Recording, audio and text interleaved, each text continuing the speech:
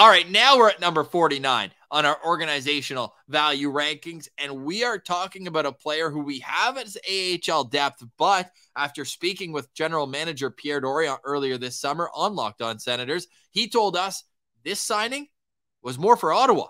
It's Bakonji Imama coming in at number 49. This guy, personality plus, will do anything for his teammates, and he wore a letter last year with Tucson, the AHL affiliate of Arizona.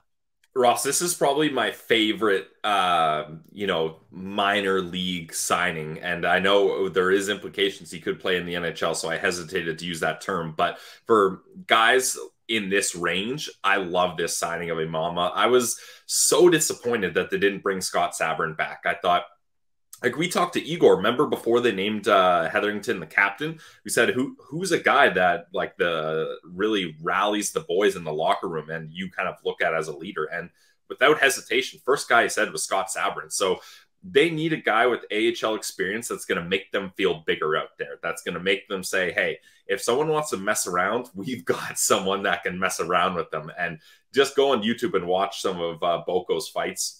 He's not afraid of anyone. In his second NHL fight, he challenged Ryan Reeves. Like, he fought Boro, which that fight was hilarious because they dropped the gloves as a goal went in. So they're celebrating a goal, and Boko and Boro are just going at it. Boko and Boro. That's a good 1-2 combo there. But I really think that not only is he going to bring physicality, but like you mentioned, like, there's been so many veteran guys that are in and out of Belleville, and it's just a revolving door, and they don't really get any consistency.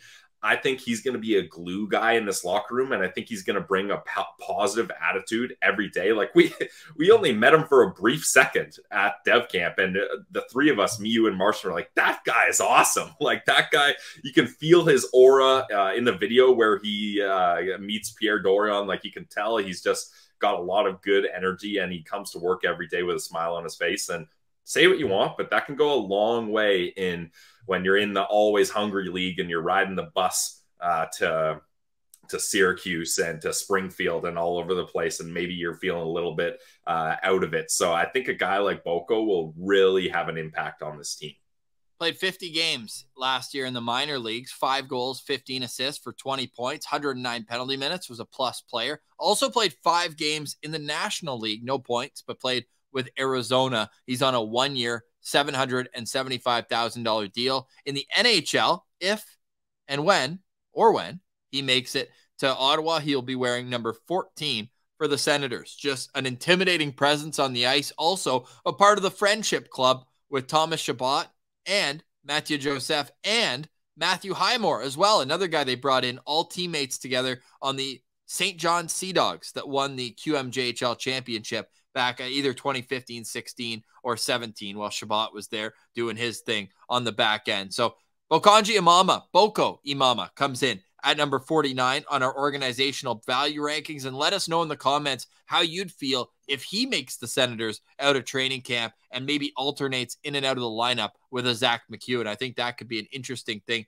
to keep our eye on as this progresses throughout training camp.